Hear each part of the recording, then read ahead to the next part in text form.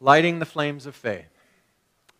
We perform this ceremony to promote the universal consciousness of life, which acknowledges that all peoples and all faiths, all sentient beings, come from the one great universal presence which we call Spirit.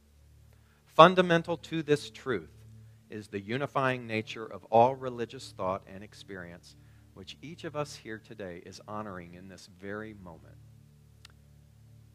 So, in your own form and in your own fashion, as you might glance up here and you look at these candles, one of these candles then represents the Tao, honoring the universal path of harmony and equilibrium known as the natural way. The next candle is for the shamanic traditions, honoring the beliefs and practices of all indigenous peoples known as primal spirituality. We light the candle for Hinduism, honoring the path of knowledge, action, and devotion. We light the candle for Judaism, honoring the ethical path of living by sacred law. The fifth candle represents all forms of Buddhism, honoring the Four Noble Truths and the path of compassion. Number 6 is the candle for all forms of Christianity, honoring the Christ consciousness as the path of love. As you look again up here, you will see that there is a candle which represents Islam, honoring the path of submission to the will of God as the highest calling.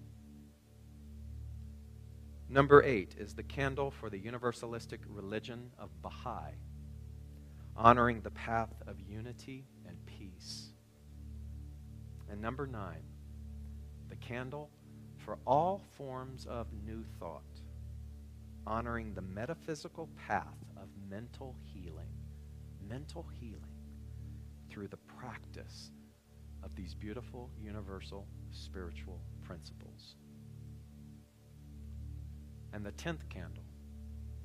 Any one of these candles can be the 10th candle, and we call it the healing candle. And I invite you in this moment to put the name, the essence, the request of someone in your life into that flame so that you may acknowledge them, honor them, and include them in this moment in the flame of God's eternal healing love.